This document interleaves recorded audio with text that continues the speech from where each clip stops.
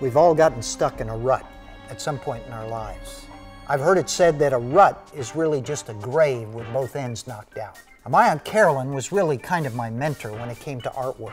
She used to drag me when I was 12 years old out into the hinterlands around Mexico City and give me a brush and a canvas and teach me how to paint. She was an artist, and she was a good artist. She did portraits and landscapes and that sort of thing, but eventually she bought a piece of property in Key West, Florida. Good news was that she got it for a really good price. The bad news was that it was a corner lot, and people would walk across the corner of her property and wear a groove in it. I think it was the shortest distance between the liquor store and the trailer park. And every Monday morning, she would have to go out there and pick up bottles and broken pieces of glass and trash, cleaning up her front yard.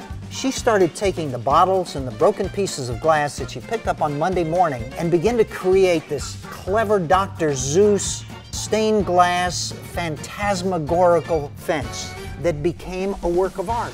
As she proceeded down 60 feet on one side of her property and 30 feet on the other, she was running out of bottles, but the neighbors and people in the neighborhood noticed her bottle wall and began contributing.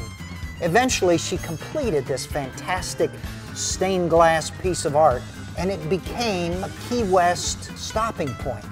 The conch train, that was a tour train that traveled around Key West, would stop at her street corner and point out the Key West bottle wall.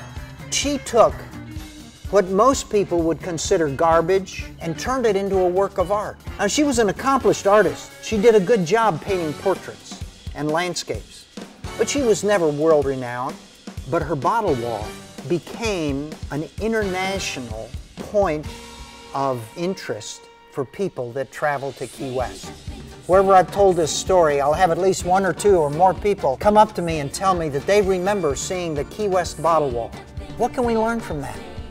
Take what people consider a discard or a reject or something broken or something unusable in your life, some experience that you would rather not have there, and turn it into a positive, something that can transform not your life only, but the life of people literally all over the world.